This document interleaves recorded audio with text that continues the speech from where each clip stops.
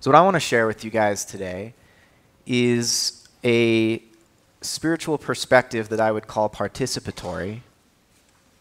And it's a form of participatory spirituality that arises out of the context of this new scientific story of an evolving cosmos, an evolving universe. And I'm going to do so from the perspective of a philosopher who I've been studying for a decade now, Alfred North Whitehead. Whitehead's name has been mentioned several times over the course of the last 24 to 36 hours. And he was a British mathematician, physicist, philosopher who lived through the scientific revolutions of the early 20th century. Relativity theory, quantum theory, which completely demolished the Newtonian clockwork picture of a deterministic cosmos, where space was just an absolute container and time was a linear universal progression, and where particles were just isolated from one another and collided randomly. Relativity and quantum theory undermined this view of the universe, and Whitehead was trying to make sense of these new discoveries, replacing an old mechanistic view with what he thought of as an organic view of the universe. And so we're going to delve into his ideas in the second half of this presentation. But first, in order to understand Whitehead and the novelty of his thought, we have to revisit the history of science. And I'm going to offer a kind of cartoon history of science, the scientific revolution, which, of course, began, you might say, with this fellow, Nicholas Copernicus.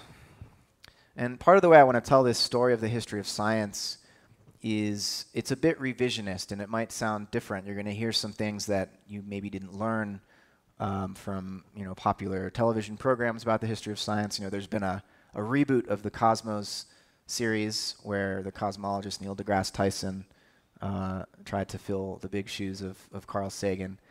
And they tell a version of the history of science that really, I think, magnifies the extent to which there was a tremendous conflict between religion, and in this case Christianity and Christendom in Europe, and the emergence of science. And the story I want to tell points out the continuities here, and even argues for the way in which modern science as we understand it in the West couldn't have emerged anywhere else, or at least it's no surprise that it did emerge in the context of a Christian civilization with a particular form of theology, where, as Christian theologians understood God, God was really interested in all the details of how the universe was ordered. God was rational. And this notion of a God really interested in all the details, with power over every little, occurrence in the universe, an omnipotent, omniscient divinity, was what motivated these early scientists, creating the human soul so as to be able to understand the mathematical structure of the universe. This was driving Copernicus, Descartes, Galileo, even Newton. These early scientists didn't see the universe as just a dead machine, really, even though that's the story we're told. Newton thought that, he described this law of gravitation with precise mathematics, but he didn't understand the actual causality of it. He thought angels were pushing the planets around. So here's this guy who is often critiqued for bringing forth by ecological thinkers today, for bringing forth this mechanistic view of the universe, but usually you don't think of angels having any role to play in a mechanistic universe, right? Newton thought that the angels were pushing the planets around in their perfect orbits. So Copernicus, of course, developed the heliocentric model of the universe, throwing the Earth into motion. Because the old medieval model was of the Earth at the center of a series of concentric spheres that move stepwise to heaven, and that the elements at play on the Earth were very different from these subtler energies, divine angelic energies that would rise stepwise to heaven, and God would be sort of encompassing this geocentric universe beyond the final sphere, and sort of setting the thing into motion from that perspective. Copernicus didn't invent the heliocentric model. He was studying ancient Greek philosophers and astronomers who had come up with some of these ideas and the mathematics and geometry of it 2,000 years earlier. Some Pythagorean thinkers. So he was, reading these ancient texts and using some observations from the old Ptolemaic astronomers, and discovered that if you put the sun at the center, you can actually come up with a much simpler geometrical explanation for the motions of the planets. And the motions of the planets have been a problem since ancient Greece because, in a universe that is supposed to be divinely created, if you watch the motions of the planets day after day throughout the course of a year and many years, they often will go retrograde. They move in the wrong direction and they seem to wander. Planet is from the Greek term meaning wanderer. And so there's these strange motions going on, and Plato described this as a problem. There needed to be, and he believed there would eventually be, a mathematical solution that would explain how what appears to us to be a sort of chaotic motion is actually a deeper harmony. And the heliocentric model that Copernicus developed was this deeper harmony that allowed us to understand what appeared to be chaotic motion as actually a deeper harmony. But why was Copernicus driven to do this new astronomical research? The Pope wanted to improve the calendar system. It was the Julian calendar at the time. And he needed an astronomer to help rejigger the calendrical system so that the holidays would line up with the astronomical events, because the calendar wasn't perfectly aligned with the motions of the heavens, and this was throwing things off. So Copernicus was under papal order to improve the calendar system. This isn't a conflict between science and religion, right? This is still a harmony. Now, of course, Copernicus's discovery, which happened in the mid-1500s, was disturbing to an old Aristotelian model of the geocentric cosmos, and eventually the theologians became uncomfortable with this because it challenged their authority, and it challenged the authority of the text that they were used to taking as something approaching God's word. So there's a sense in which after Copernicus, as the philosopher Nietzsche put it, that since Copernicus, humanity has been rolling from the center towards X, and X here means towards the unknown, towards we don't know what. We're not at the center anymore. We're moving through space around a star that's moving around a galaxy that itself is, as Carl Sagan was just describing, one galaxy amidst billions of others in these bubbles. So where are we going? Where do we find our sense of orientation after Copernicus? We were radically decentered by the Copernican discovery.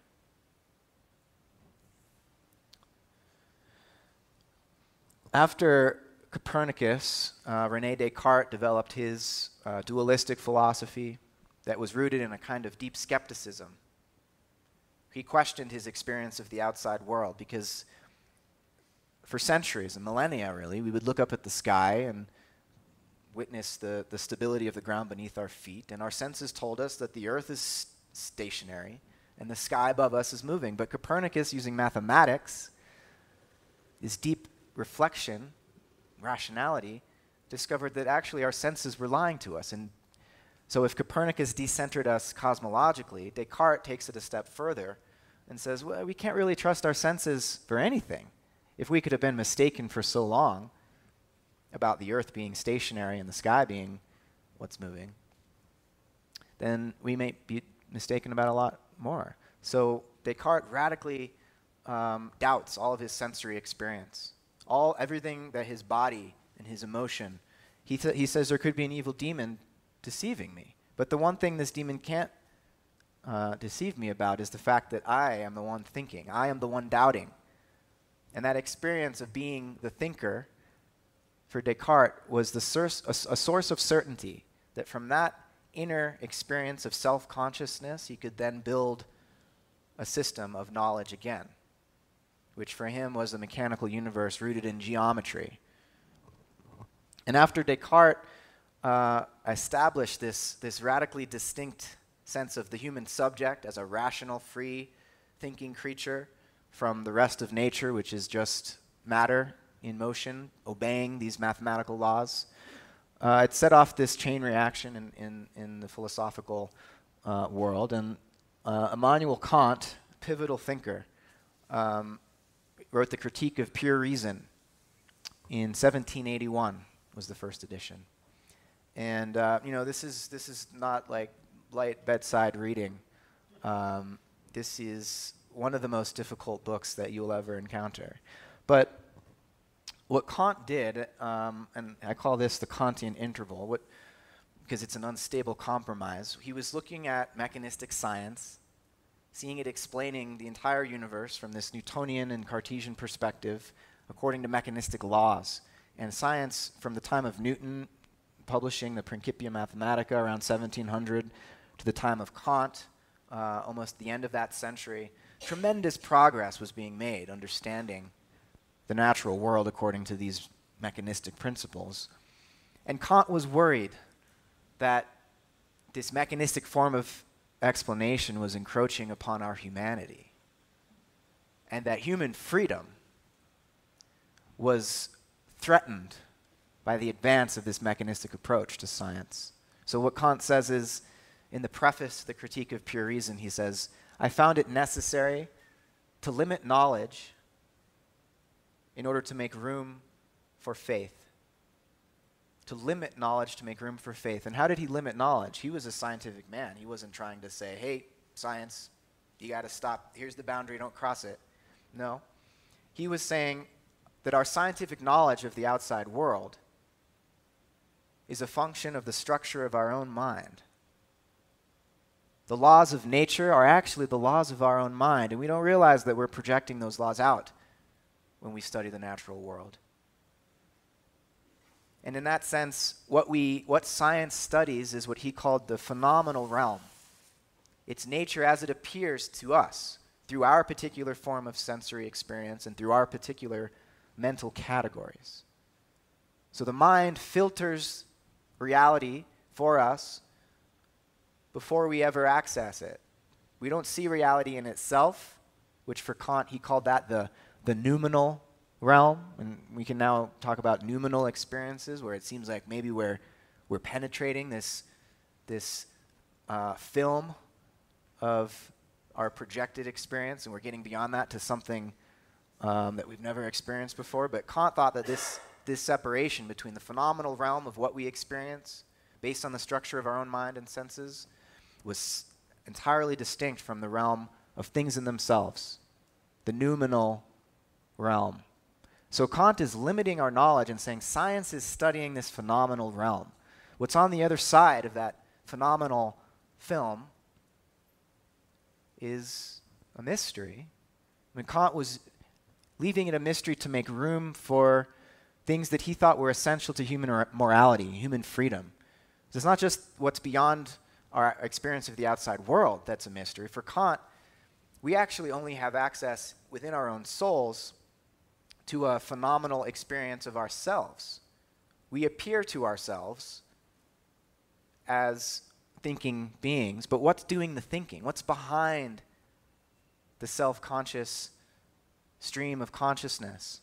And Kant would say, well, just as we can't know what's out there beyond our phenomenal experience, we can't know what's deep within ourselves. We're a mystery even to ourselves. So I think of the theologian St. Augustine, who said, when asked, where is God? And he replied that God is more intimate to my own experience than I am.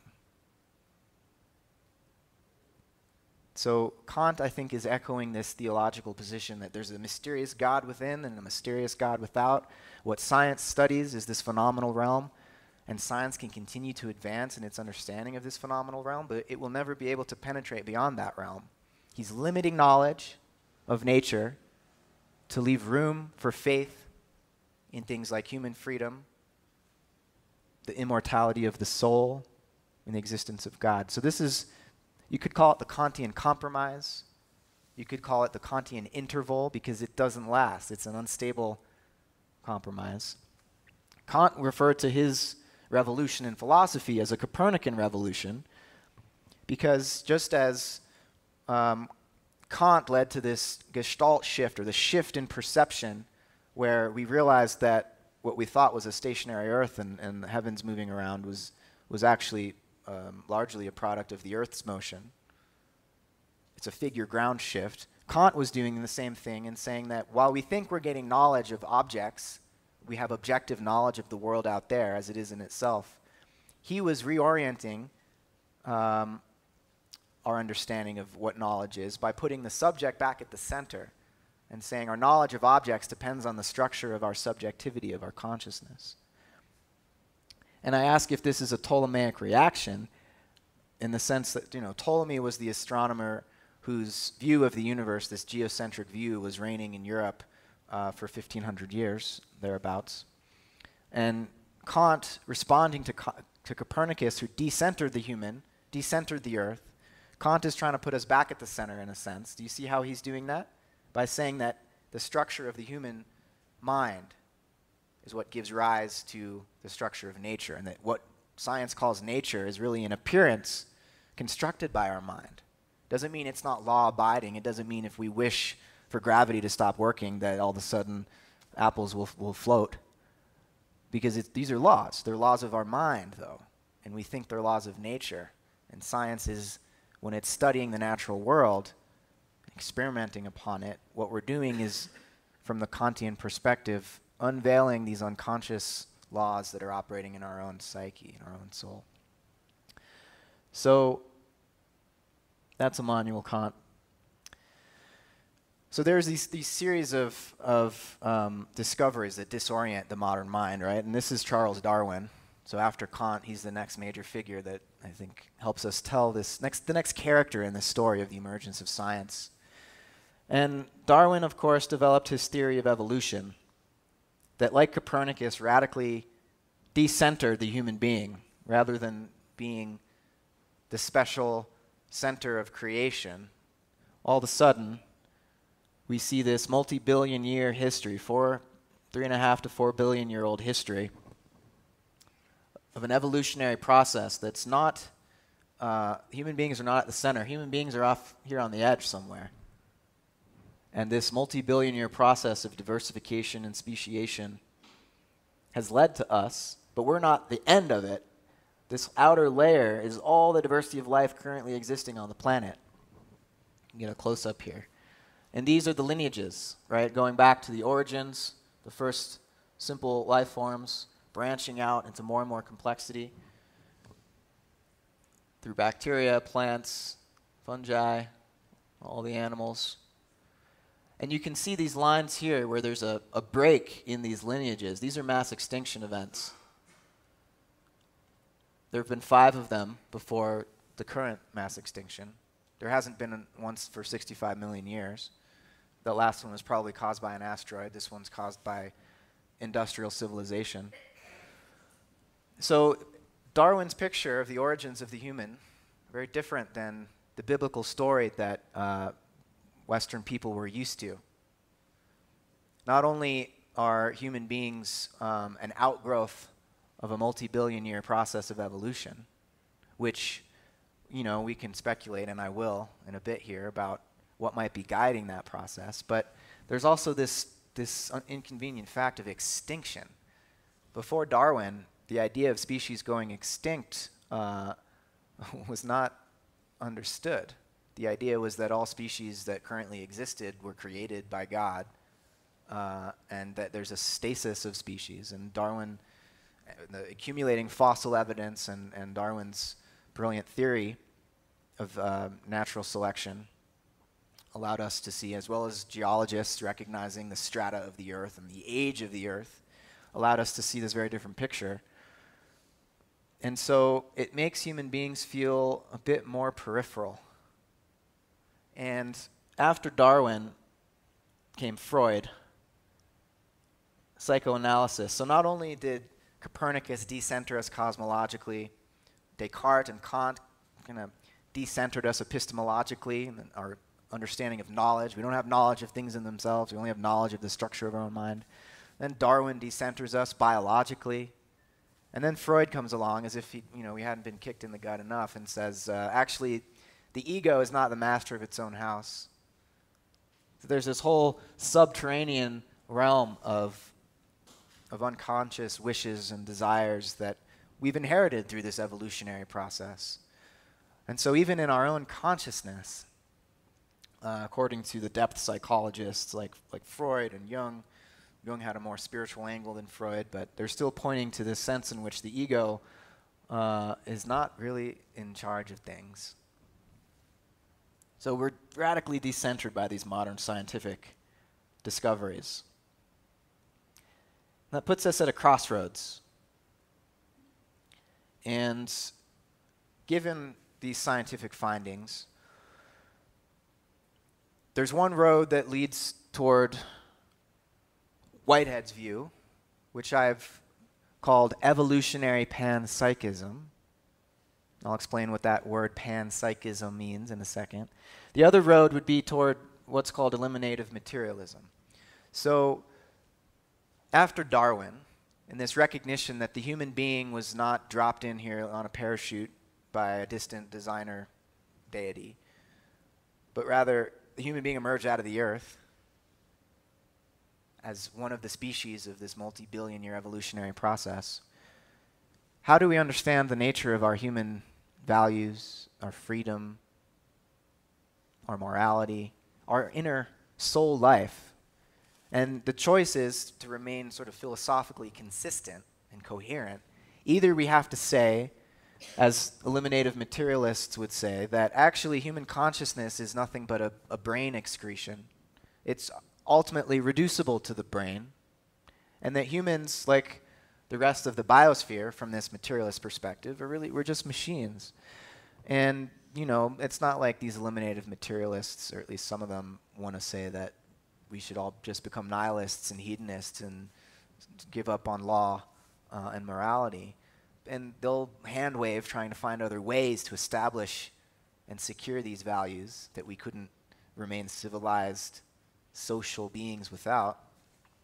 But it's either you reduce the human soul to a mechanistic nature, or if human beings are a product of this evolutionary process and we have this consciousness, this depth of interiority, maybe the rest of nature has that depth of interiority, that soul life as well. Because we have to maintain continuity here, right? If human beings came out of this universe, either we deny our own soul life and say that's just an illusion, and the whole thing's mechanical, including us, or we accept the panpsychist view, which is that soul does not just belong to human beings, that soul permeates the cosmos from beginning to end, from the smallest scale to the largest scale. And it's not that rocks are sitting around contemplating the nature of their existence and bemoaning the fact that I'd love to be over in that river and I just can't get there. There's a spectrum of consciousness, right? And Brian was kind of describing this for us. Rocks don't have complex sensory organs, but there's something, from this panpsychist perspective, there's something it's like to be a rock. And if you would consider the Earth over its 4.5 billion year geological history, and you were to speed that up to, a 15-minute movie, and you would see the molten lava and the churning of the early primeval Earth and the solidification and the condensation of water and the way that the tectonic plates are actually, it's like the Earth is this giant self-healing wound, right? And you see these processes sped up to a kind of time frame that humans can grasp. Rocks, they start to look more like organisms, at least as a whole, as a planetary process, right? So this is the crossroads. And I'm going to get to evolutionary panpsychism in a moment by unpacking some of Whitehead's ideas. But first, let's see what the eliminative materialists are saying. Oh, well, this is a quote from Whitehead that lays out the stakes here, actually. So he says, "A philosophic outlook is the very foundation of thought and of life. The sort of ideas we attend to and the sort of ideas which we push into the negligible background govern our hopes, our fears, our control of behavior. As we think, we live. As we think, we live. Remember that line as we discuss the eliminativists. This is why the assemblage of philosophic ideas is more than a specialist study. It molds our type of civilization. So I take philosophy seriously because I agree with Whitehead that as we think, we live. And this crossroads is, I consider this to be philosophy in a time of emergency, right? It really matters which road we choose for the future of certainly human life, but life on this planet. So let's see what the eliminative materialist suggests. So often this conflict that's played up in the popular culture between science and religion, if you look at science the way it's portrayed as a replacement for religion, like we don't need religion anymore, now we have a scientific view, we have technology, we can just put our faith in the progress of science and technology, it becomes a religion. And the extreme is this school of thought called transhumanism. Have you guys heard of transhumanism at all? So transhumanism is this idea really developed by this fellow, Ray Kurzweil, and he works for Google right now. And I believe his research program is called the Immortality Project. So, you know, the scientifically minded will make fun of religious people who believe in the immortal soul. But, you know, this guy, Kurzweil, he's an atheist, materialist, but he's seeking another kind of immortality by creating a computer system that he hopes he could download his consciousness onto so as to live forever. So in my mind, this is a kind of surrogate religion, right? And so his view of what consciousness is just kind of the software running on this biological hardware, and it could run on a different kind of hardware. And Kurzweil and the transhumanists are actually really into Pierre Teilhard de Chardin's idea of a singularity at the end of time. And they've just viewed the noosphere, this spiritual envelope that Teilhard imagined that evolution is rushing towards. They just materialize that and say, oh, well, that's the internet. And we're getting to a point where computers are becoming fast enough that they can actually support our consciousness, and we don't need our bodies anymore. We can just download our consciousness onto the internet and live forever in a digital form. So this is kind of what I imagine Kurzweil has in mind. And you know, there's this line from Teilhard that I love about evolution. He says, the history of the living world can be reduced to the elaboration of ever more perfect eyes at the heart of a cosmos where it is always possible to discern more. I don't think this is what he had in mind. But the transhumanists read Teilhard this way, and Drew was pointing out that Teilhard may have been a little too optimistic about the direction of technological evolution. So this is a philosopher named Ray Brassier, and he is an eliminative materialist. He wrote a book called Nihil Unbound. Nihil from nihilism, this idea that there is no meaning.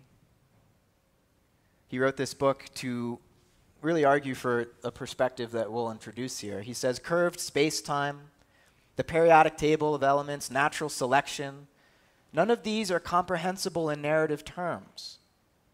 Galaxies, molecules, and organisms are not for anything. Pretty depressing view. I don't agree with him, of course.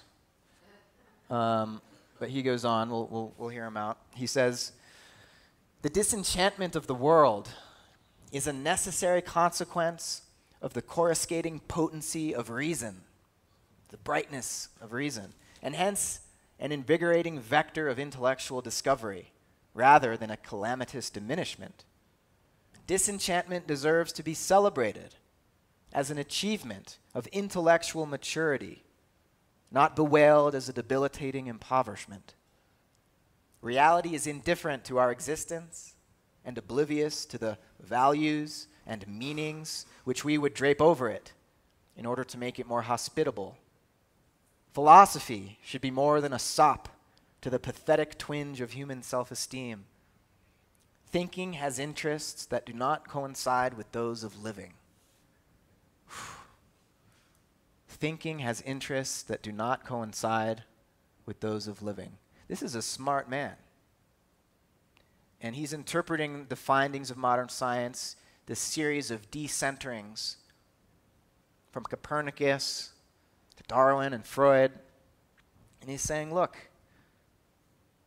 any meaning we find in this life of ours would be our own invention. And he's asking us to just get on board with this exhilarating quest for scientific truth. And truth, as he imagines it, is totally independent of beauty, value, goodness. So this is a particular view of what modern science is. It's the eliminative materialist view, and most scientists would accept that science is a method.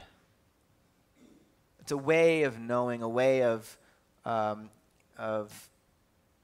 coming to understand the universe, but it's not a metaphysics. It's not a comprehensive system that would explain all of existence.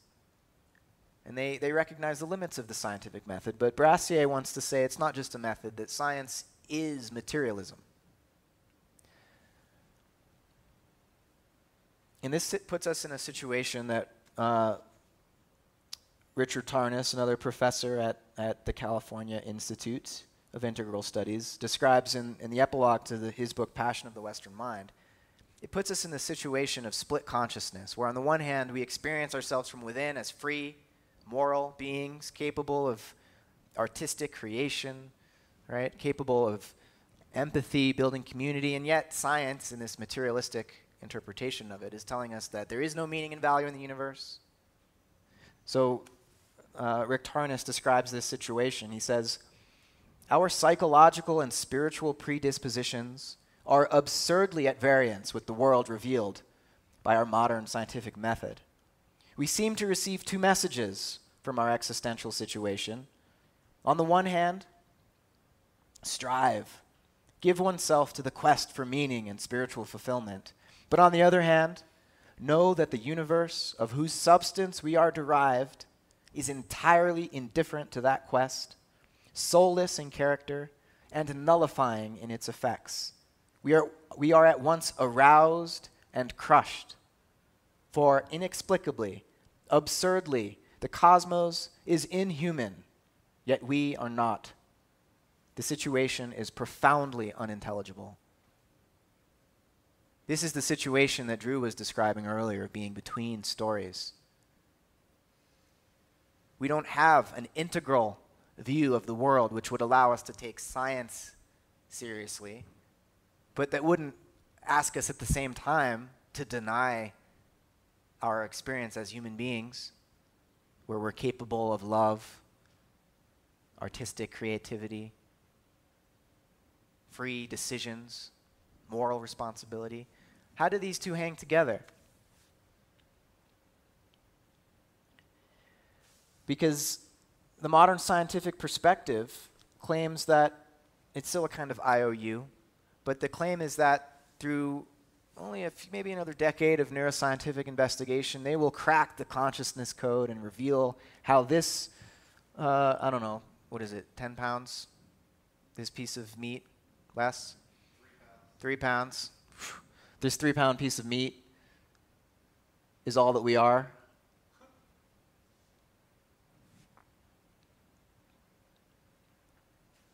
How do we make meaning of our lives in this context? What would spirituality mean in this context? Let's give the neuroscientists, the materialistic neuroscientists, the benefit of the doubt for a second, and think about what the process of death might amount to. Even if we are just our brains, try to imagine what it would mean for that brain to stop receiving oxygen, blood flow, The heart stops. Parts of the brain begin to shut down. People have experienced this process, come back, been resuscitated to recount it, and they all have pretty similar stories. You know, the tunnel of light and so on. And I think there's actually a passageway through this experience of death. And the ancient Greeks, Socrates used to talk about, when he was asked, what is philosophy? He said, philosophy is learning to die. Philosophy is learning to die while still alive. They experience a kind of ego death. And it could very well be that ego consciousness is dependent on the brain, and when we die, the ego dies. But if the depth psychologists are right, there's more to us than our ego. This is a painting by Alex Gray. And so there are these esoteric perspectives that elaborate what might happen at the moment of death. The Tibetan Buddhists have their own account, different bardos, they call them, different layers of the spiritual realms that we pass through after death. There's a Christian mystic named Rudolf Steiner who describes what happens after death as a reversal, an experience of our whole lives up to that point in reverse from other people's perspectives, the people who knew us. Think about that as a sort of, rather than going up to heaven and being judged by God, looking at the book of all the things you've done. You don't experience it that way. Rather, this, what you could call judgment, occurs by you reliving your life backwards from the perspective of others. So it's like all these other eyes are looking at you. You're experiencing yourself kind of from the outside. Think about how that might shape you morally while you're alive now if you have to live through that experience upon dying.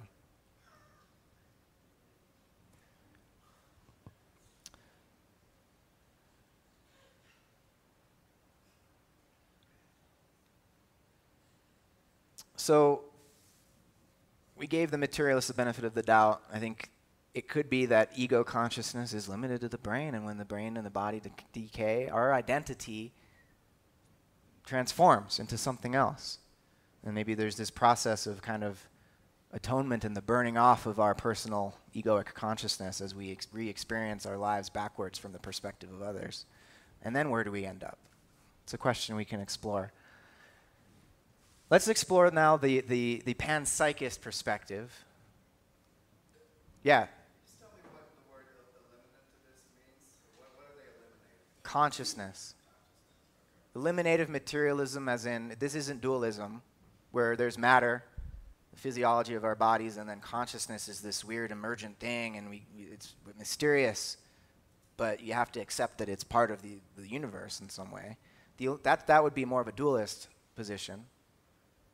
And you could be, so there are these subtle differentiations in different schools of thought. You could be an emergentist about consciousness and say it's an emergent property that can't be reduced to the brain, but that emergent property of consciousness is, it's kind of like this vapor that doesn't have any causal efficacy to control the body, so we just have the illusion of consciousness. The eliminativists are saying we can actually, we only think that we're conscious because of the language that we're used to speaking in. And in reality, when our culture shifts and becomes more scientific, we won't talk about falling in love anymore. We'll talk about oxytocin being released, right? And that art will be more a matter of manipulating certain regions in the occipital lobe, visual art. So that our language will change, and we won't talk about inner experience anymore or any of this. We'll talk in terms of neurochemicals and brain modules and so on.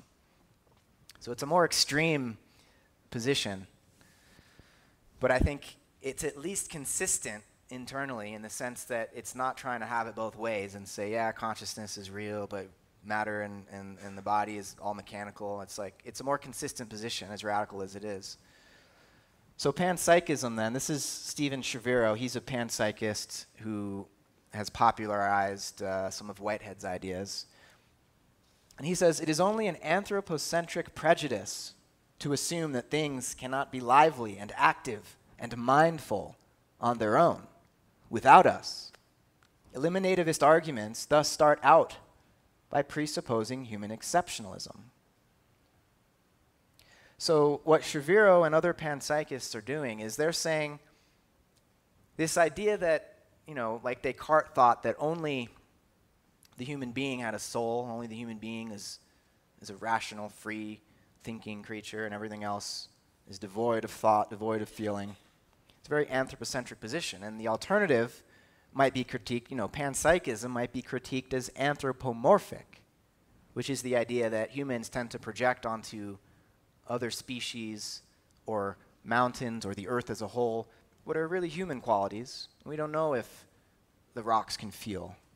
And, some animal behaviorists will say we don't even know if other animals can feel, which there was recently this paper signed by a bunch of scientists called the Cambridge Declaration on Consciousness, where finally, Descartes had said, when you experiment on a dog and it starts to whine, when you're doing anatomy experiments, that's just like the squeaking of gears. You don't have to worry about the dog suffering, right?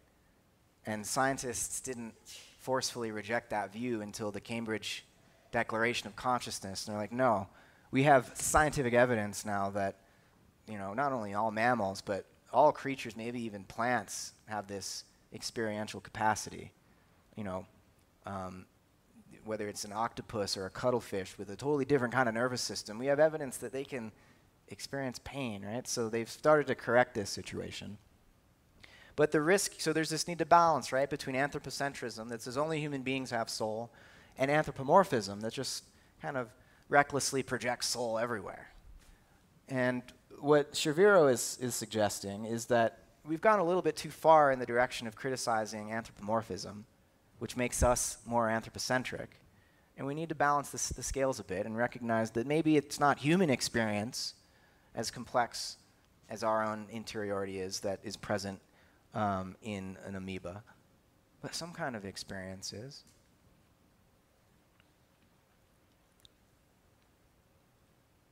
So there are a lot of critiques of the West as being too anthropocentric, of being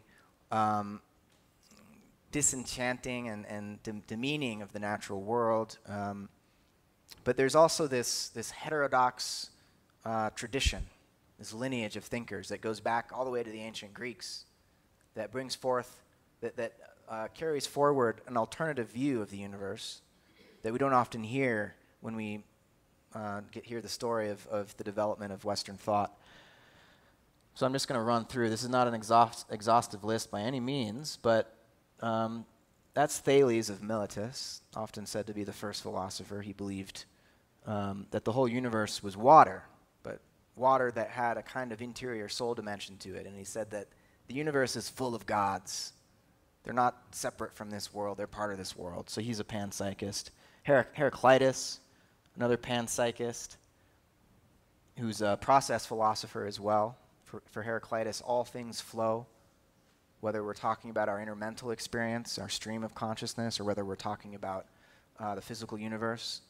All things flow for Heraclitus. This is Giordano Bruno, who you may know from, I would call it the scientific mythology, where he was burnt at the stake for his scientific views. When really, if you look more closely at the history, yeah, he was a Copernican. He believed in the heliocentric hypothesis, but he was also a practicing magician.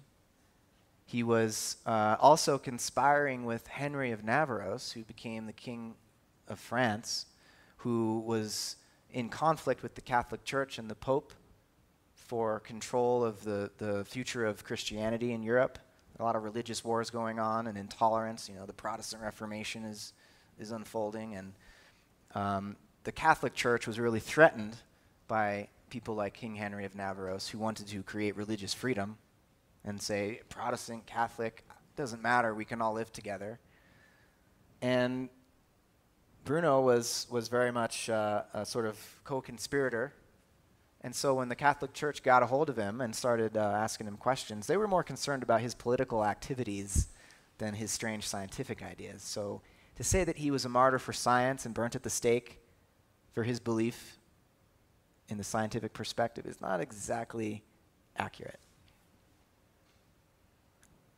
That's Baruch Spinoza, Jewish pantheist who saw God and nature as one. It's another way of thinking of what panpsychism is.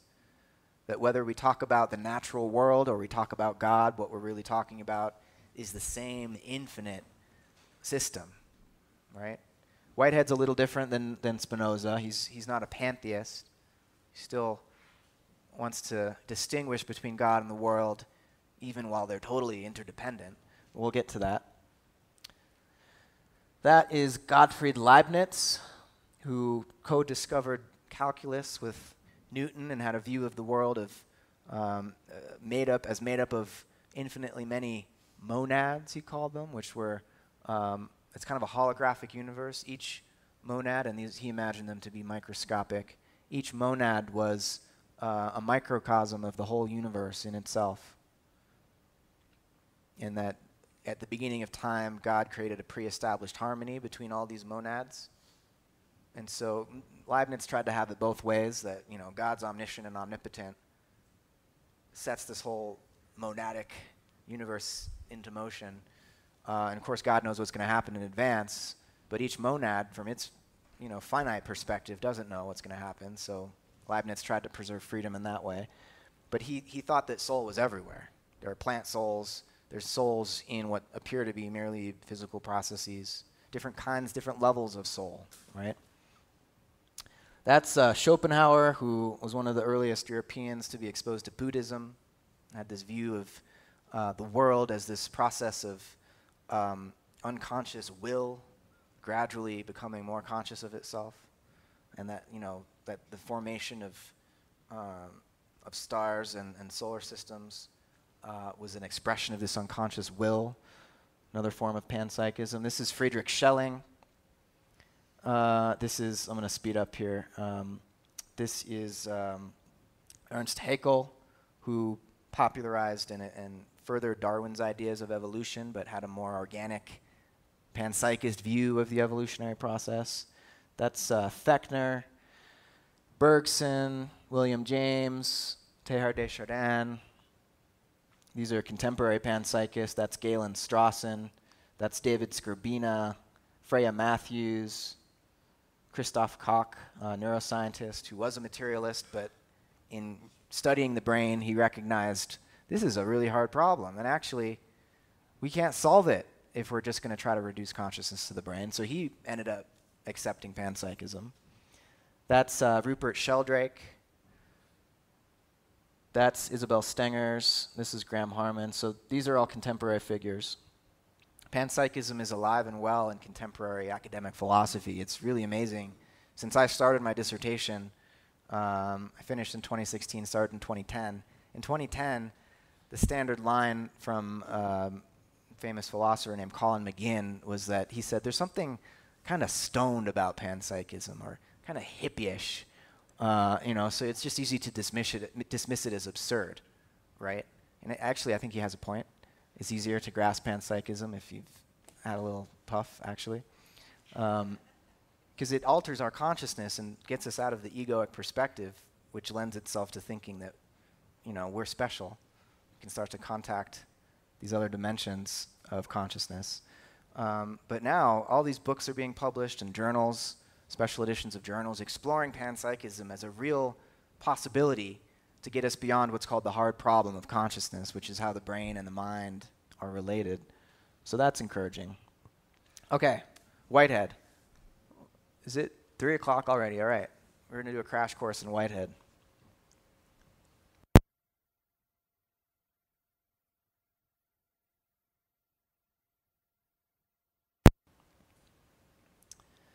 So remember, he said, as we think, we live. It's very different from the eliminativist perspective that says thought has interests contrary to life.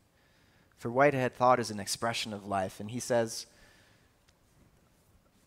here he's going against the modern dichotomy between facts and values and saying that we have no right to deface the value experience, which is the very essence of the universe. Existence, in its own nature, is the upholding of value intensity. So value is not something that human beings project onto the world from Whitehead's panpsychist perspective. Value is something human beings learned from the universe. That we are an evolutionary result of the values intrinsic to existence itself. That's his point of view. And he has an elaborate philosophical argument for getting us to this place, and we don't have time to go through that right now, but this is another of his claims, that the key notion from which the construction of a cosmology should start is that the energetic activity considered in physics is the emotional intensity entertained in life.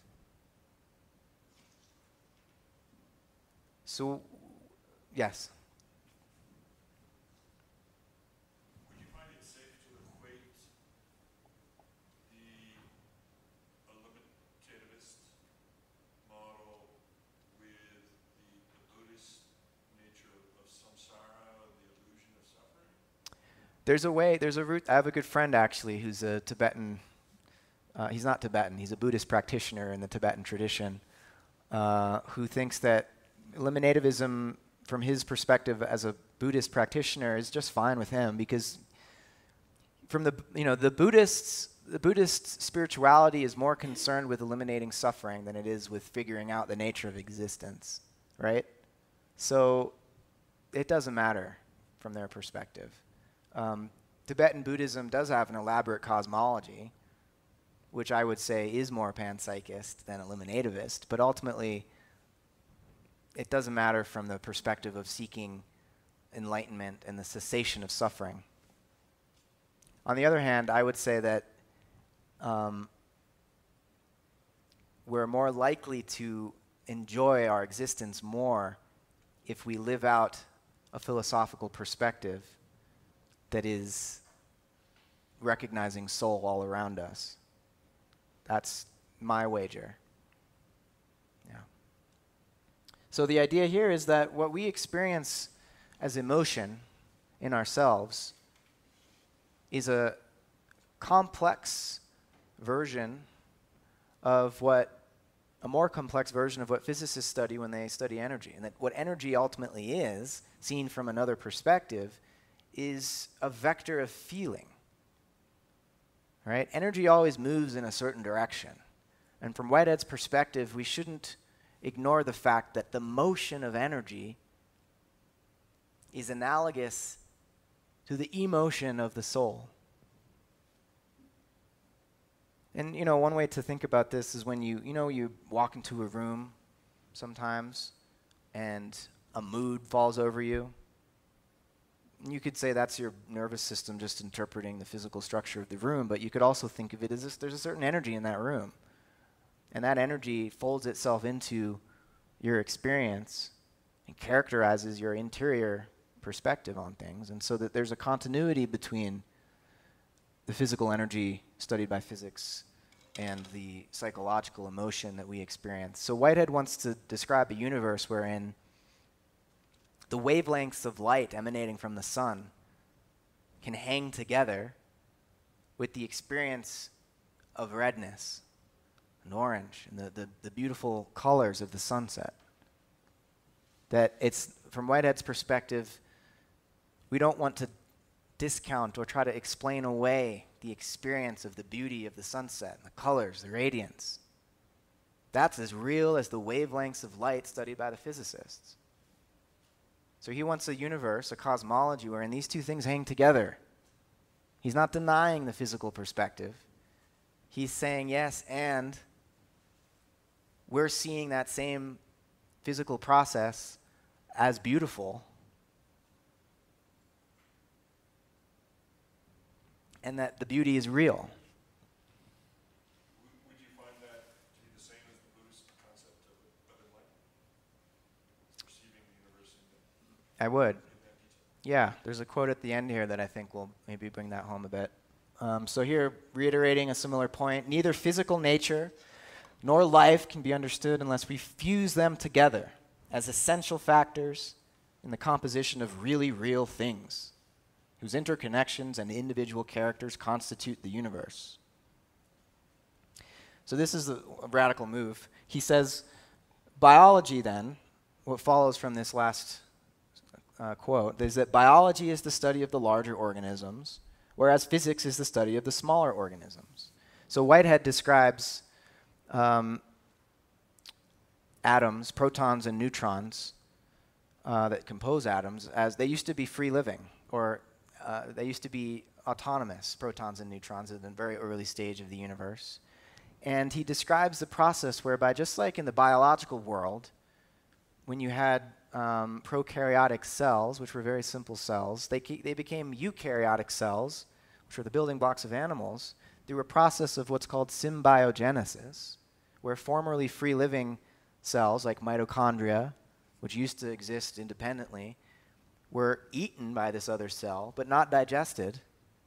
And then in the next reproductive cycle, the mitochondria was reproduced inside of the next generation of cells. So a new life form is brought forth through this process of symbiosis because they created, they had entered a mutually enhancing relationship. Whitehead describes as analogous to this protons and neutrons finding each other and recognizing that their capacity to endure was enhanced by this relationship, by this symbiosis. They brought forth, one proton and one neutron, with the help of an electron, brought forth a new species of organism, hydrogen. And then the evolutionary process continues, where hydrogen atoms assemble together into stars. A new species of organism is born. So Whitehead says, really, the most fundamental science that we have is ecology, which describes these evolving relationships among organisms. So rather than a certain sort of physics, reductionistic physics, being the foundational science where all the other sciences are reducible to it, Whitehead puts ecology at the basis of the scientific view of the universe and says that the evolution, the co-evolution of organisms from the subatomic level to the biological world that we know here on Earth, it's an evolutionary process.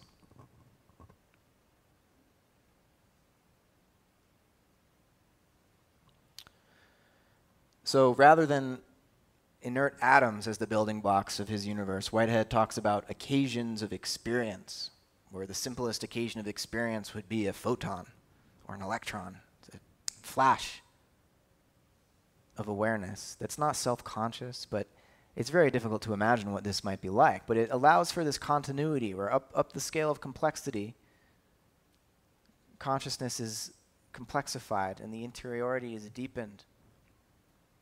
So he says that these unities of existence, these occasions of experience, are the really real things which in their collective unity compose the evolving universe, ever plunging into the creative advance. Process. So he says the problem of evolution is the development of enduring harmonies, of enduring shapes of value. A hydrogen atom, a eukaryotic cell, a blue whale, a human being, enduring shapes of value achieved in the evolutionary process. And these enduring shapes merge into higher attainments of things beyond themselves. He says aesthetic attainment is interwoven in the texture of realization. Whoa, aesthetics, right? Beauty is an intrinsic part of the evolutionary process. And he is saying there is a teleology to this process. And that's something that he can't really logically prove, but he thinks it's consistent with what we've observed in our universe. He thinks it's consistent with the order that has arisen in the course of this universe. He's not denying entropy, and I'm sure we're going to talk about this. He's not denying destruction and chaos, but he's saying there's some kind of allure towards beauty that's driving the evolutionary process. And this is where his theology comes in. This is a long one, but this is one of my favorite paragraphs in Whitehead's thought. He says, there is a unity in the universe, enjoying value and by its immanence, sharing value.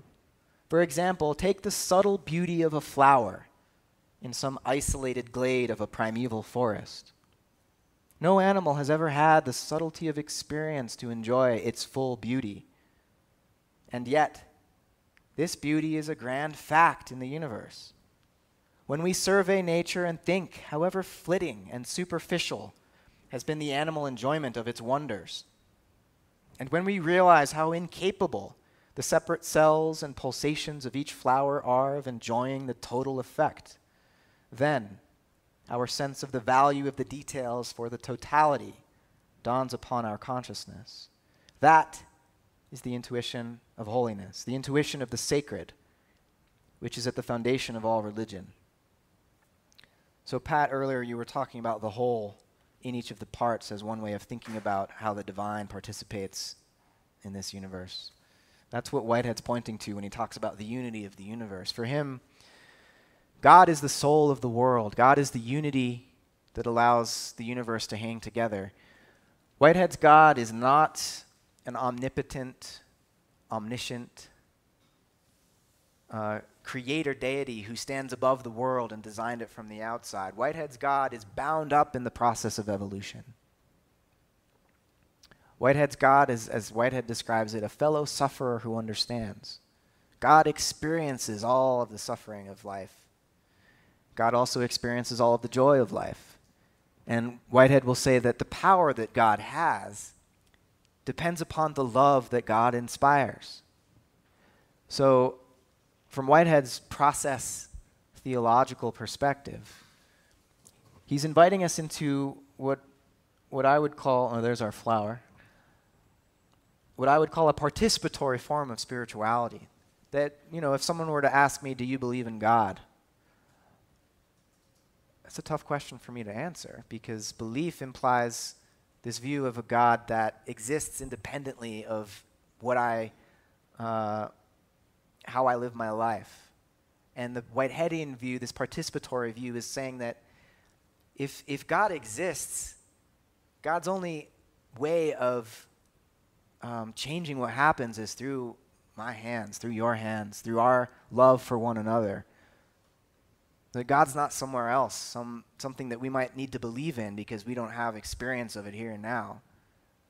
God, Whitehead says, is with us and among us or nowhere. It's a radically incarnational view of the divine, I would say. And it's participatory in the sense that it's calling us to become, I want to say this in a humble way, but to become divine with God. And God needs us to become divine as well. Very different kind of theology when you say that God needs us.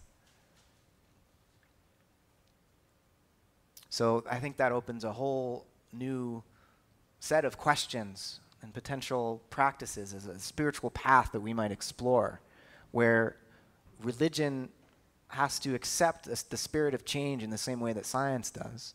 This is a radically different view of the divine, but it welcomes us into a sort of existence that allows us to feel at home at the same time that it calls us to become responsible for our effects on the planet, and even responsible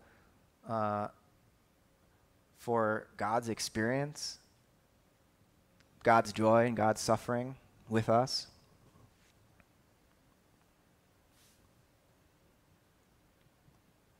So I think I'll leave it at that, and I want to have a great conversation with you guys. So let's do it, and Pat as well, if you have an initial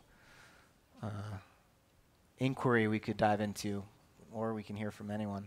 If you could just record that or write down that last part, and I'll just preach that every Sunday. Yeah. Well, I do preach that.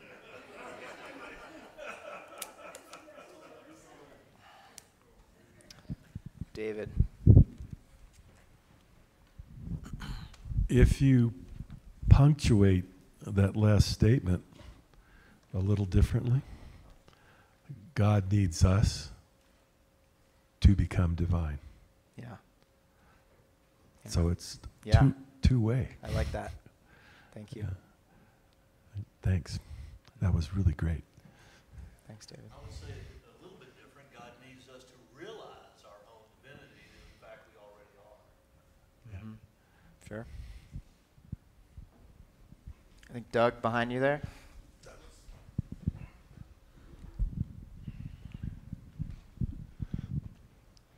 One thing I meditate on is the concept of homeostasis. You know, just finding that balance in health. You know, become conscious of that as systems start to break down. And the thing that's coming to mind now is an ecological homeostasis as well. You know, finding yourself in balance with the ecology. Mm-hmm. Well, that's an interesting point. You know, often I think this perspective was kind of emphasized by the deep ecologists who had wonderful things to teach us, but this idea of nature as a harmony, a homeostatic system, doesn't really do justice to the extent to which nature has been full of catastrophe, radical disequilibrium. If you want to call it anything, it might be closer to homeodynamic, which makes the dynamic instead of the static part. It's clearly there's a homeo, like an attempt to maintain balance, but it's not static. It wobbles. You know, if you look at the history of the temperature on the planet from the ice core samples and other forms of research, you know, this isn't the first climate change episode that we're witnessing today. This isn't the first mass extinction. So, you know, the panpsychist view of the universe is not just saying that nature is this beautiful, harmonious system, and if only human beings would just stop messing around with it, we could get back into harmony. Nature is, the creativity of nature is destructive at the same time that it's creative. And so it's more about human beings kind of not being in such denial of death, accepting that life is a cycle, right? And that we can't predict what's coming next, and we can't try to micromanage and control everything. But, you know, the wild, if you want, it's truly wild. So it's homeodynamic. I'd just slightly twist your word a little bit there. Cool. Can I change my last statement? Yeah. So to realize the divine that we already are, the nature of which is becoming. Uh-huh. Right. I like that. Nice. Who's next?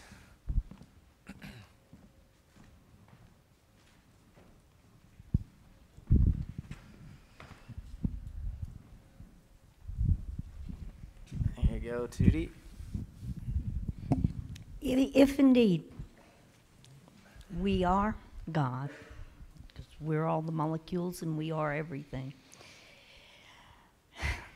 down in the trenches where we get our best lessons from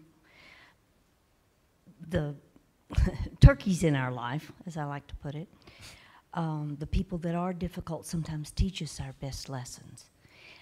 When we have something difficult, we're challenged to think about it, to pray about it, or to meditate or hike or whatever it is you do when you do it. But it also connects us with what each of you have been telling us about the ecology of our accountability, or our accountability in the ecology issues, in the issues of the divine, in the issues of how do I live on the planet? What do I do? Some of what each of you have said, what am I going to do today? What am I going to do tomorrow? What can I do? And you guys are big thinkers and making huge differences in the world. But some of us are small. Some of us are old. You know, what am I going to do? Because I'm charged. If I wasn't before I got here, I sure as hell am now. I deal with what I can deal with in my world. No willful ignorance. I become as aware as I can be. I notice what's around me. And if I notice it, it's mine. And I accept it.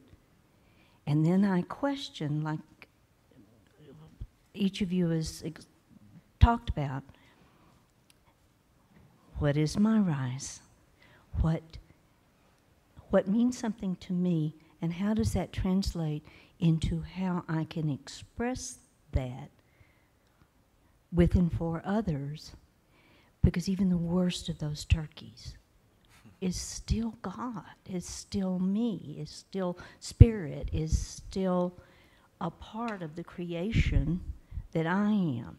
And I don't want to identify with those folks. But if I don't, then I'm part of the problem, and I'm part of the polarization, and I'm part of the dichotomy. And I refuse to be that and do that. And having been hopeless and stymied, so many of us are by what's going on a day-to-day basis and nationally and in the world. What you've given us in these last days, it's even more than hope. Golly, my shoulders went back and I stood up straight. I can do something about it. It's small. But we're talking about atoms, we're talking about neutrons, we're talking about the infinitesimal components of infinity. I can't thank you enough for the gifts you've given us, each of you. But we also have a plan of action. We've all got to get out there and do something. And each of us will do it differently, and each of us is going to have their own interpretation of what to do. And that just makes it beautifully diverse, in my opinion. Well, thank you, Tootie. You know, mouths need ears, so thank you for hearing me.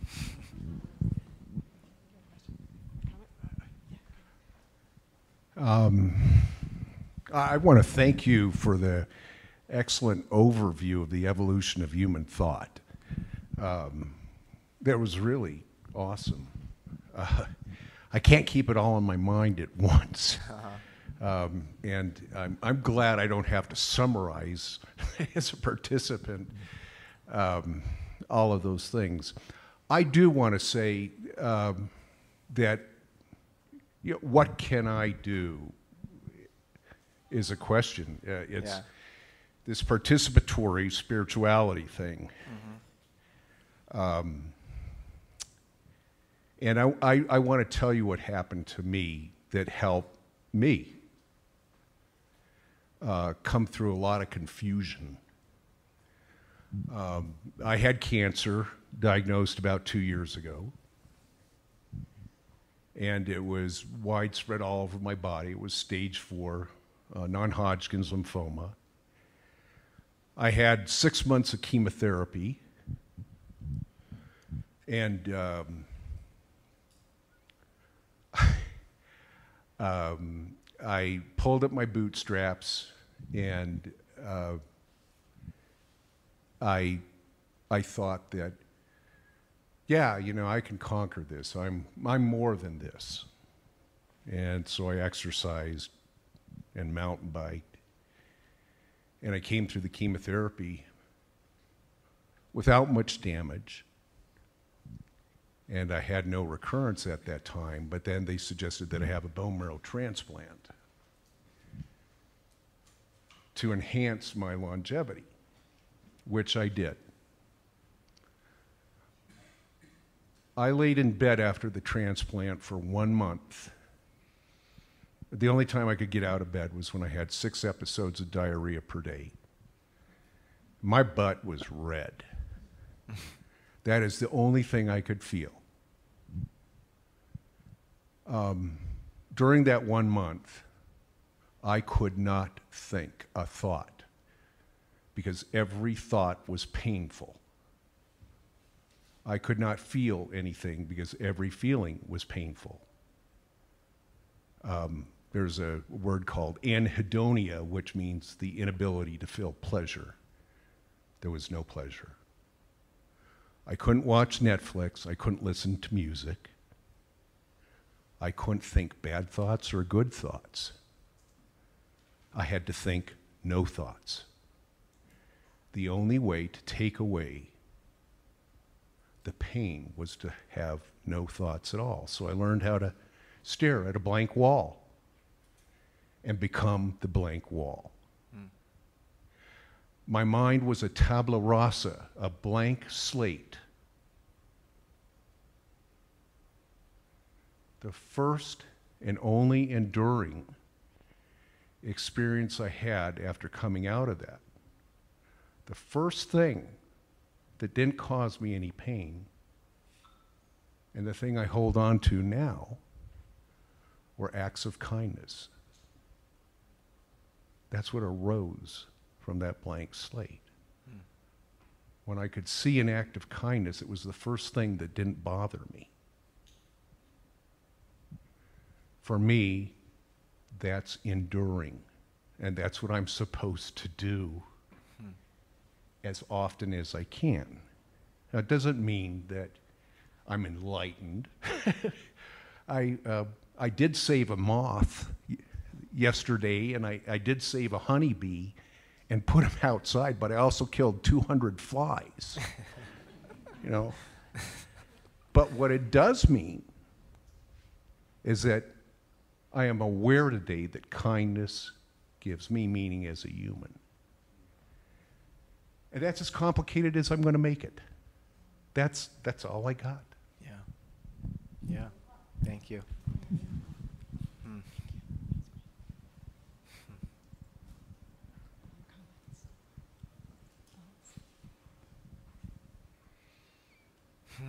This is very rich. Yeah.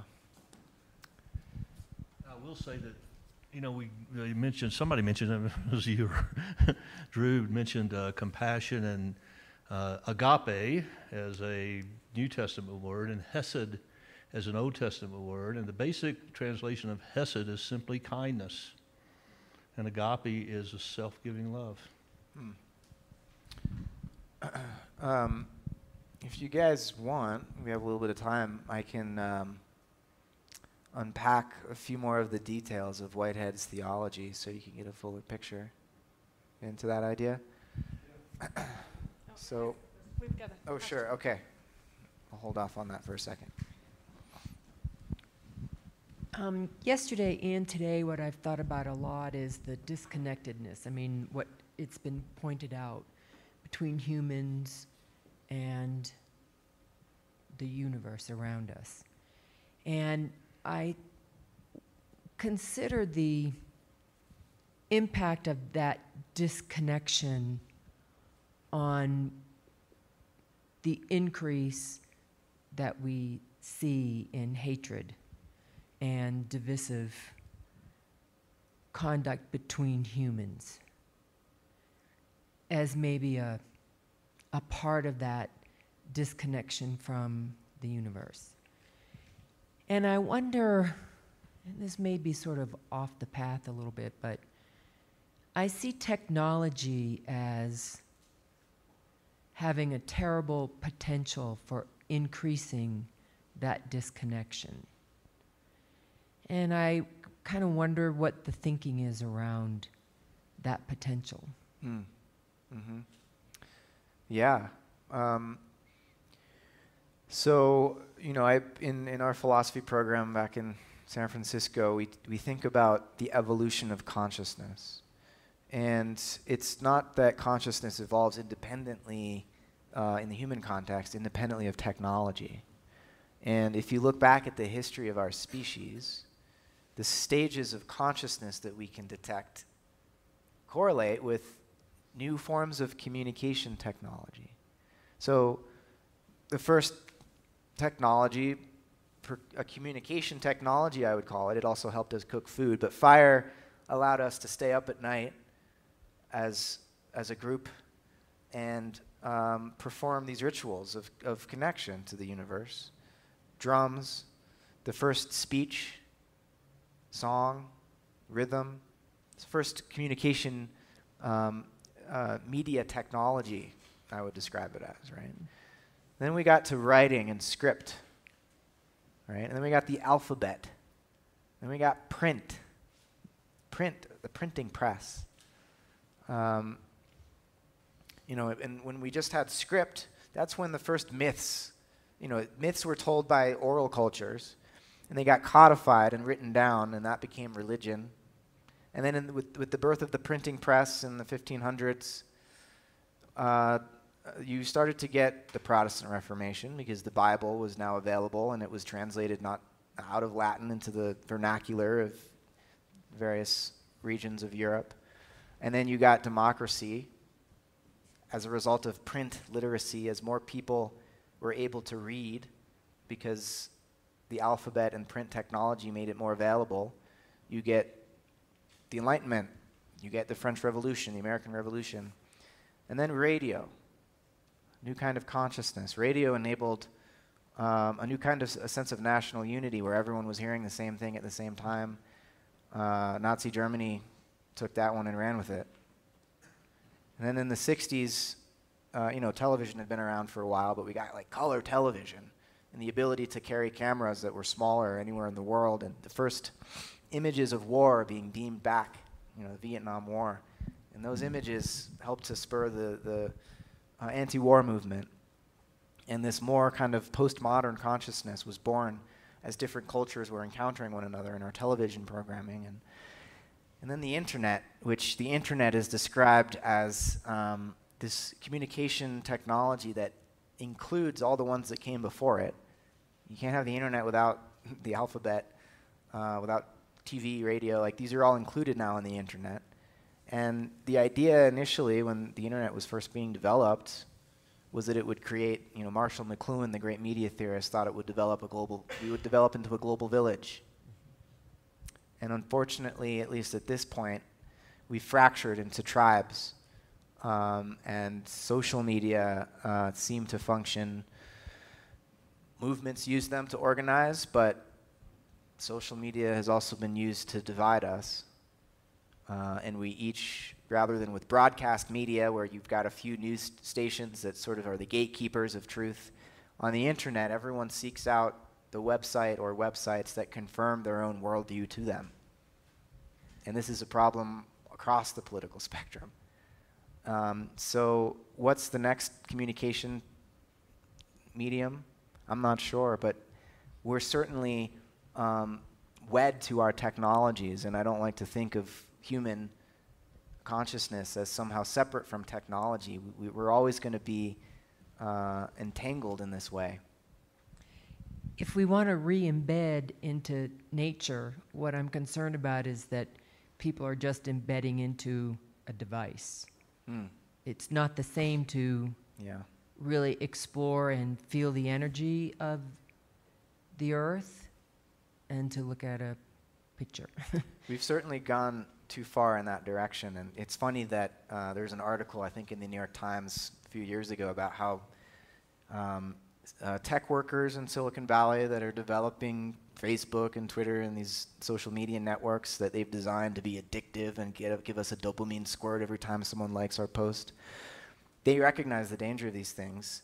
They don't want their kids to have these smartphones and tablets. They're sending their kids to Waldorf schools where they don't even let plastic in the door. So there's this pushback starting from the inside, the people developing these technologies. And my hope is that we'll recognize that we've gone too far. And it's not that you just need to get rid of the technologies, but maybe we can not be so addicted to them. Well, I just wonder if there's been any look at the increase in individual embedding into technology and increase in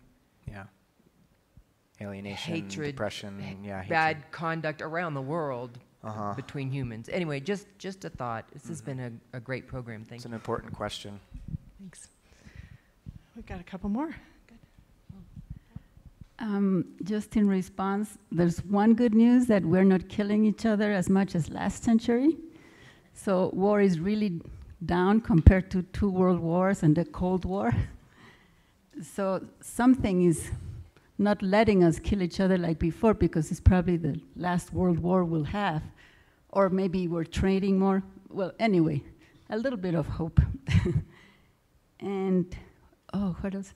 Oh, and in my view, we've had all these technologies throughout history, but maybe psychologically we're just as tribal as we were as hunter-gatherers, and we fight each other for our territory, for resources, and we're just as good as evil as we have always been. So that's probably it. Thank you. Yeah. Dennis, yeah.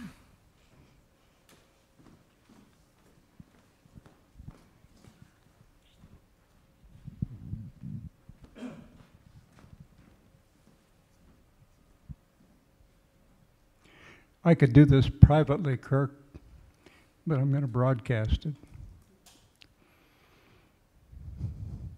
I was attracted to you right off, and now I know another reason. I experienced a whole lot of radiation and little chemo quite a while back, about 4 years, and I'm still suffering effects. I've had a recent injury that is very disturbing in not only physical but a mental way, and I get very tired very easily. And I want to thank you for your encouragement, first of all, for treating my pessimism kindly, and for encouraging me to go on and realize there's so many people that have had it so much rougher than I have, and that I don't need to feel sorry for myself. I need to persist and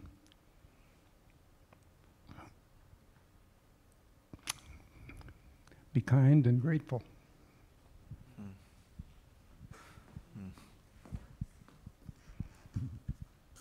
Thanks, Dennis. Yeah. Skip, yeah. And Skip, you want to?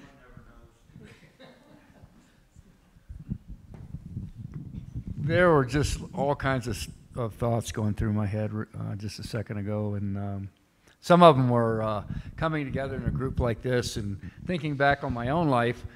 There was a time period when I was a river guide and raft guide, et cetera, back in North Carolina, this little place right outside of Bryson City.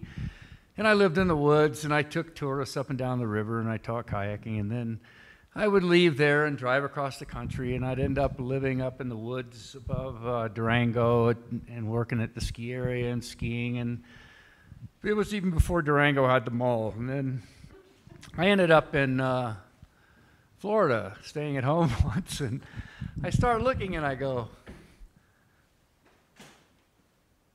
there are a lot of pretty cool looking stores around, you know? So I started going in these stores, and there's a lot of neat shit on the walls, and there's just marketing going on, and then, you know, I'm looking like, at first I'm going like, I really have no use for it. And then pretty soon I'm going like, man, I'd like to have that. And then I started looking at price tags, and I go, I'm really poor. I am dirt poor. I can't afford any of this stuff. Let me get back to the woods. So my point being is that our perspective a lot of times, I mean, we can hide. I think a lot of times people tend to go, oh, I live in Telluride, look at the beauty, don't read the paper, don't look at the internet, don't look at all this. But there's stuff going on. Or if you live in Telluride, let's say, and then you go into the middle of New York City and you go like, well, God, we can't even solve affordable housing in Telluride. Look at this city. I mean, it's just, how are we going to ever solve anything? So what I'm just saying is that we come from different perspectives. What we've opened up to here, Matt, with you and John, and Drew, I almost wanted to say Bart or whatever it was before. Drew, you've opened up a lot of thinking that I want to go back to college again. I think. It's just like, yeah, it's just absolutely amazing. But that leads into what the two gentlemen are talking about here. You know, we're on the internet. We live in homes now, and a lot of times, I've lived around people for 15, 16 years in Telluride. I have to admit, there's a lot of my neighbors I don't know. And what Pat does here, I've been to a few seminars that he set up here, getting community together and getting people together and being able to say to complete strangers, hey man, I was attracted to you right off the bat. I was too. You got that look. You got that happy look about you. But anyway, for us to sit in a group of people in a room, and not hundreds of people, but 30 or 40 people, this is showing me what our society is really missing, because there's a lot of very, very intelligent, smart people in this room, and thanks to Pat and Teresa here for putting these things together, and you guys taking your time and showing us stuff you can only imagine. I've got a lot of notes, so I hope I have time to follow through on them all. But thank you very much. Oh, you're welcome. All the work you guys have done. If anyone is feeling, their interest was piqued by something I said, feel free to email me or check out this website. My blog. I always love to be in dialogue, so don't be shy if you want to continue the conversation. Since we're sharing stories, and this the narrative, the Uber narrative here is about storytelling. Yeah. I want to share a story of how I came to Whitehead. I had sort of an existential crisis back when I lived in the Chicago suburbs, and maybe even before that, but I probably didn't know that's what it was. I had trouble believing in an omnipotent, in other words, an all-powerful, or an omniscient, in other words, all-knowing deity or God figure. There are lots of things about exoteric or the superficial Christianity that I had trouble with, and omniscience and omnipotence were two big ones. And I happened to be at a cocktail party thing and was talking to a theologian, and he said, "You've got to study Whitehead. You've got to read Whitehead." And that was the beginning of it. And that was maybe, 15, 20 years ago. But I just offer that to you because sometimes people feel alienated from religion. They know they're a spiritual being in a physical body, but they feel alienated from what they perceive they're being offered in religion.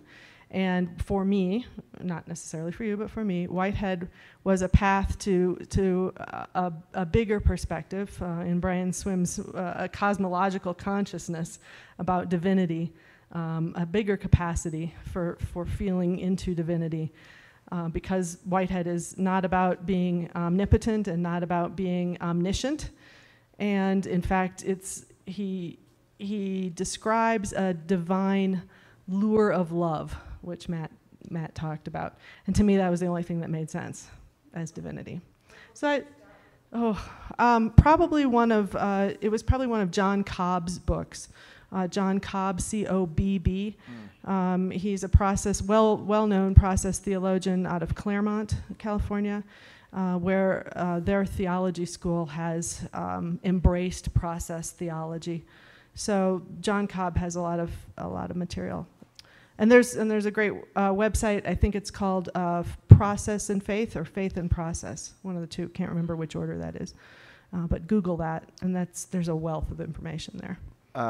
In case people are curious about where to start with Whitehead, John Cobb would be a great... From a theological perspective. David Ray Griffin is another process theologian. And if you want to jump into Whitehead, some of his books are really difficult to penetrate.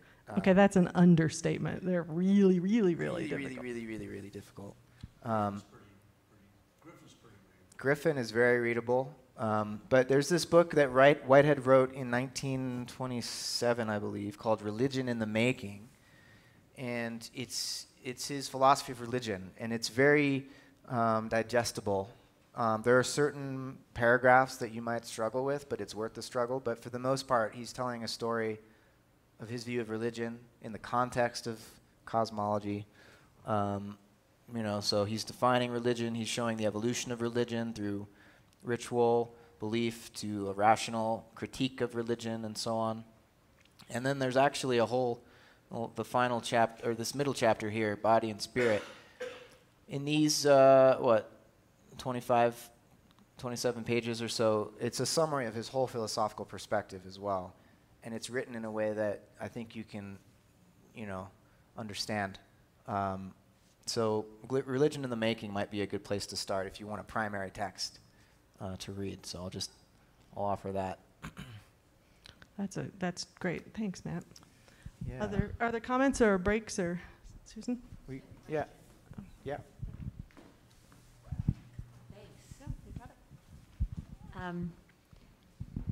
I'm a newer student in metaphysics, and it's been a passion of mine for many, many years, but I really didn't know that it was the term metaphysics, because there are so many ways that it's taught. At any rate, I came across a term in one of my chapters of study a couple of weeks ago, but it didn't really explain the word. I said evolutionary thought perfection. And I just wondered if you had anything to share on evolutionary thought perfection. I just took it as, obviously, as you say, our thoughts are our futures, and our thoughts are everything we think is creating tomorrow. What we're thinking today is creating tomorrow. Right. And evolutionary thought perfection as a way to improve our lives and to improve the lives of others. You ever heard the term? And I was hoping I haven't you'd heard share. that exact term, but I can reflect on that idea. In the context of a cosmology like Whitehead's, he's a process thinker, and evolution is described by him as this open-ended, he calls it a creative advance. You can think of it as a journey, and there's never a point where we reach perfection. And so I would want to try to keep it open-ended. Certainly there's a process of deepening and complexification and intensification such that we can experience a depth of beauty that we couldn't before. For Whitehead, beauty is when you take what would be conflicting principles, or colors if you're talking about a painting, or sounds if you're talking about music. You take these conflicting principles and you find a way to change them into contrasts that then become part of some new harmonious whole. And whenever a harmony is achieved, because the nature of the universe is creative evolution, it's going to be disturbed by some novel element that sticks its head in there and disturbs what had been achieved. But that's what keeps the evolutionary journey going, and that's what keeps this process of intensification from solidifying and getting stuck and static, right? So perfection isn't something that Whitehead would say that evolution is moving toward if we imagine it as an end point. Whitehead's view of evolution is very much open-ended. Yeah. Yeah, Doug in the back.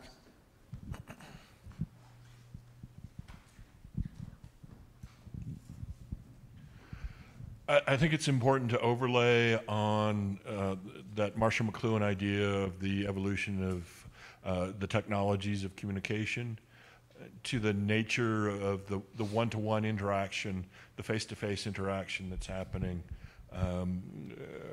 or the person-to-person interaction that's now happening on the internet. Yeah. Christianity spread very quickly because of the Roman road system. That Christ consciousness that was born out of the Jewish resistance to the Roman rule spread like wildfire, like they wouldn't believe, like they couldn't believe, because of that trade system that they had built, right? And how that all connects. And I think it's, you know, the quality of that one-to-one transmission of that belief, you know, the oral transmission of that belief, I think is crucial, as well as the technology. Yeah. You know, from the one-to-one around the fire to one-to-round around the internet and what we are right now. You know, that's what we are. Yeah, and I've seen this play out in my own life where someone who, when I engage with comments on Facebook or Twitter, arguing about whatever, and then we finally decided, hey, let's talk via video conference and like work this out face to face, mediated by technology. But it was a very different. The arc of the conversation was very different than how it played out on social media. So this notion of, you know, there's a Jewish theologian, Martin Buber, used to talk about the difference between an I-it relationship, which isn't really a relationship, and an I-thou or an I-you relationship, and that, you know, we degrade the human spirit when we treat others as objects, as its. And so we should always engage other humans as though there was another I behind their face, just like my I. So that's an I-you relationship. But we can also engage the natural world on that personal level by recognizing the consciousness of other non-human beings. So yeah, that meeting of face-to-face, and some you know, trees don't have faces, but I think we can also encounter a tree in this way as well. It's so important. That's where the spirituality happens. Mm-hmm. That's a good segue. Pat, do you want to mention that's part of your hike tomorrow? Yes. So the exercise is one of experiencing nature from different perspectives. And the different perspectives are that I-it, the I-thou, which is a we, and the I, which is as ourselves. And so we begin with the I-it, and it's very in the head. You know, looking objectively at nature, noticing the separations. Then the I-thou is very much a relational experience of nature. And yeah, if you ever talk to a tree or a rock or a meadow or a river, try it. It's great. We can have a relational sense of that, and that's much more of an emotional kind of experience of nature. But the I is also realizing ourselves or the boundaries then between ourselves and nature becoming more and more sheer, more and more transparent, to where we begin to realize or have the invitation to experience nature as in fact us, the whole, and each part, in fact, is sharing something of our own existence and reality and identity. So that's what that's about. And I invite you to just kind of practical stuff. Bring, of course, a rain jacket, some suntan lotion, some bug spray. You may also want to bring, if you have a pair of binoculars, and if you have a magnifying glass, especially for that first part of the exercise. So I invite you to that. Great, sounds fun. Are we doing more? Yeah, maybe David, one more. Oh, this is for And then I'm feeling kind of wiped out. Maybe we need a break after this one. Yeah. We've discussed a lot of elegantly complex ideas these last 3 days, really. My brain is swollen, I think. There's something that I have found very valuable. A magazine publisher asked a Buddhist teacher to write a 3,000-word article on the essence of Buddhism. And the teacher said, well, I don't need 3,000 words. Everything is connected. Everything changes. Pay attention. In fact, I can make it more simple. Pay attention. Beautiful. Yeah. And what did the Buddhist say to the hot dog vendor? Make me one with everything? Sorry. I couldn't resist. Anybody else? So, one more. Go for it. That's right. It's not that complicated. Matt, thank you so much for your presentation, and thank you to all of our speakers this weekend. It's been wonderful. I just wanted to say maybe two quick quotes. One is from Rob Bell, which is, "Your evolution, your growth is taking a while."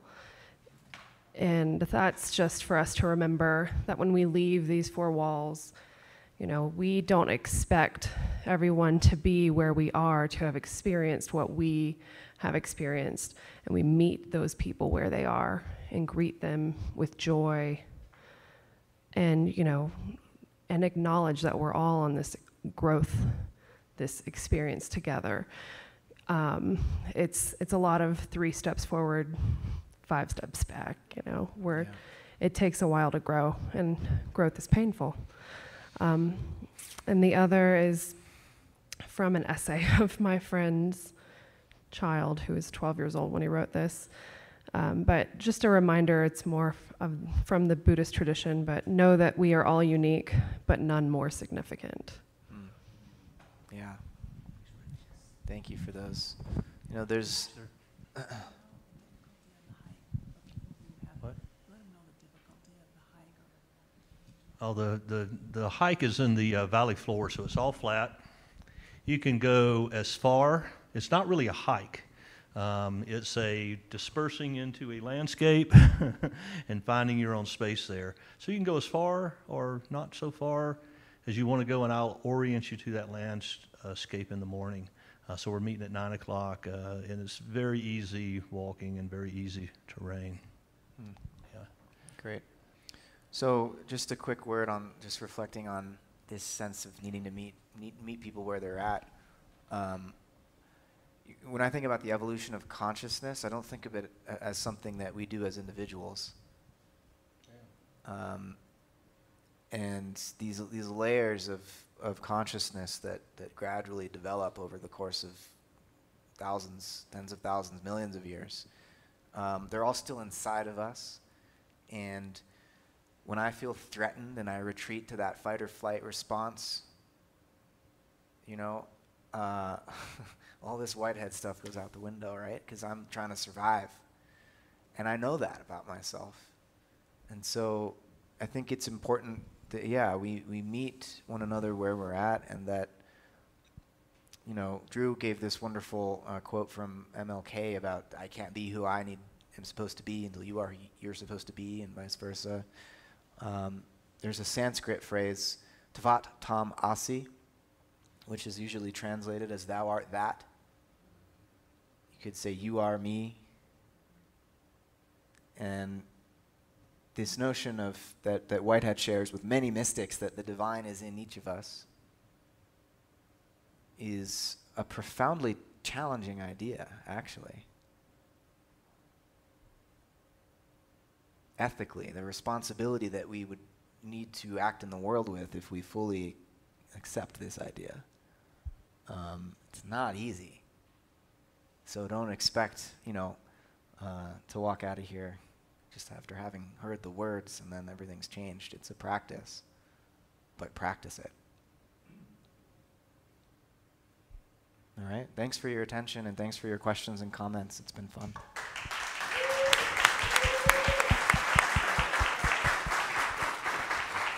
Couple of other just kind of information things. One is I've put cards with my contact information out on the table out there, so I appreciate being in contact with all of you. Also, there is a bowl basket at the back of the church that's offerings for Christ Church. If you want to give an additional offering to our congregation, then we do not discourage that. And just let your heart be your guide. Thank you. And I guess we'll take a half-hour break, and then we're going to have this panel at 4:30. for those of you who want to hear from some of our participants.